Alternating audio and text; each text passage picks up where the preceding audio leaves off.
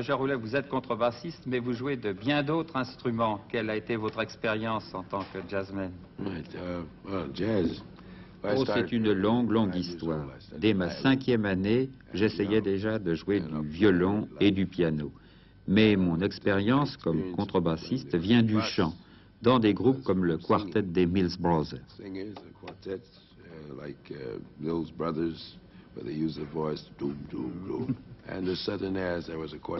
À une certaine époque, il y avait plusieurs quartets de ce genre, et ce fut mon premier amour. Puis j'ai aimé le jazz, et j'ai rencontré beaucoup de grands musiciens. Mon plus grand souvenir est Slam Stewart, qui jouait avec son archet, mais je ne l'ai pas vraiment écouté, je regardais ses doigts.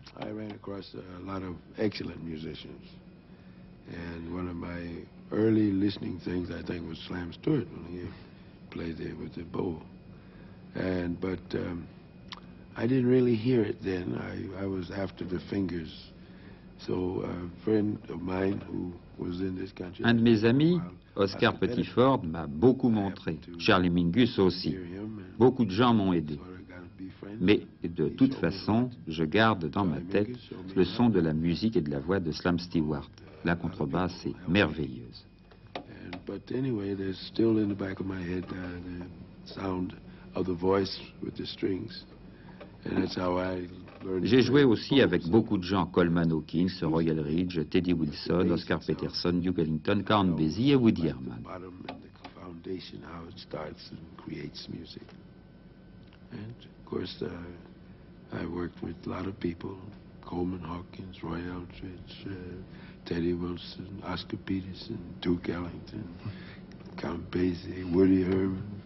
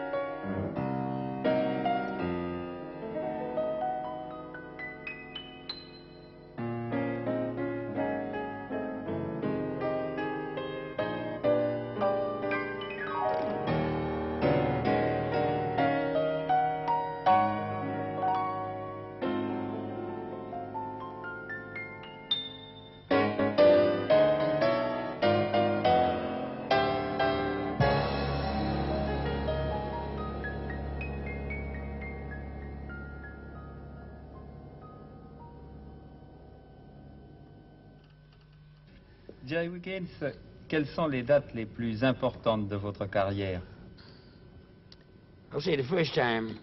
Les grandes dates, ce sont les grandes rencontres, et au premier plan, je dois placer Art Thigpen. C'est le maître absolu, celui que l'on doit pratiquer. Very hard, you know, all this. I went through that. I heard Art Thigpen. He was doing all the pretty things, so.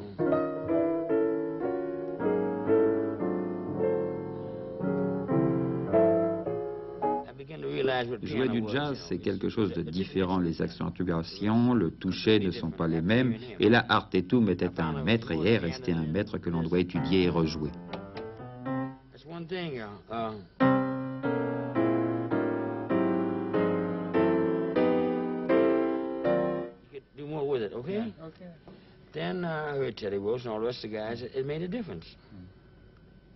Je dois citer aussi Teddy Wilson. Un autre musicien qui m'a beaucoup apporté, et pas seulement sur le plan du piano, c'est Benny Carter, compositeur, saxophoniste, trompettiste, arrangeur, dont j'ai été pendant longtemps le pianiste d'orchestre. Il m'a appris beaucoup comment accompagner, entre autres, et quelles sont les différences entre le jeu d'orchestre et le trio. I'm not talking about guys that play with bands. I'm talking about guys that sit down and play by themselves. You know, they can sit down and say,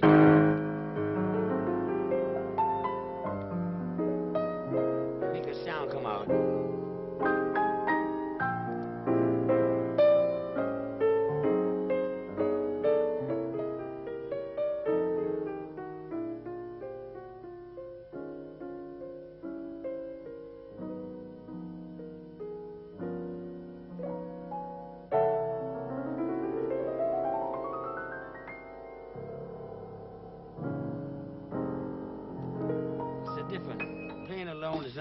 Il y a aussi Ahmad Jamal. Ce qui compte, c'est de savoir, de pouvoir jouer avec ses deux mains, de construire un dialogue harmonieux entre elles.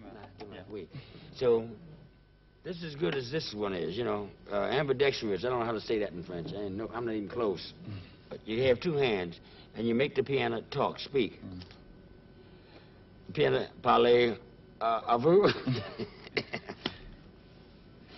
I know I sound like an idiot, don't I? Ah, j'allais oublier un autre musicien qui joue parfaitement sur son piano de la meilleure manière avec ses deux mains, c'est Oscar Peterson. He's two-handed. He can play equally well with both hands, you know.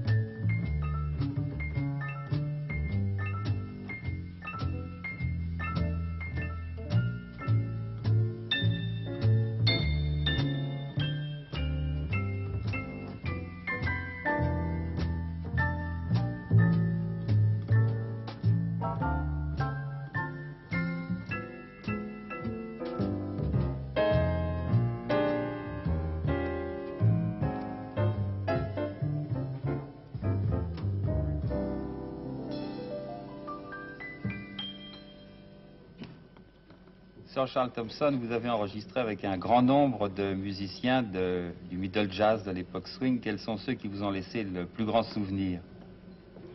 Oh, Quand j'étais petit, il y avait très peu de musiciens qui jouaient vraiment du jazz. Le premier dont je me souvienne est le très grand pianiste Fats Waller, qui était aussi un amuseur.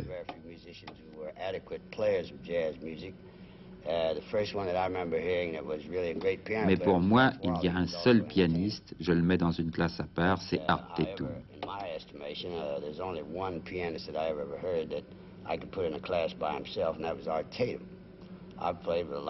Oh, j'ai joué avec beaucoup de grands musiciens de jazz, en particulier avec Lester Young, qui était mon favori, avec Coleman Hawkins aussi, Royal Ridge et Charlie Parker. Je suppose que l'on peut faire le tour de tous les musiciens de jazz de New York. J'ai joué avec chacun d'eux un jour ou l'autre. Le jazz est pour moi une grande joie, je joue pour le plaisir et je n'aime pas trop parler de musique. And Buck Clayton, you have a recording with Buck Clayton. Buck Clayton's one of my favorite J'ai beaucoup joué avec Buck Clayton. C'est avec lui que je suis venu en France pour la première fois en 1960, puis à nouveau en 1963. Nous avons été très amis pendant longtemps. J'ai fait beaucoup de disques avec lui. Il est l'un de mes musiciens favoris. Et puis, voici un thème que j'ai enregistré avec lui. What else would you like to know? Would you like me to play something?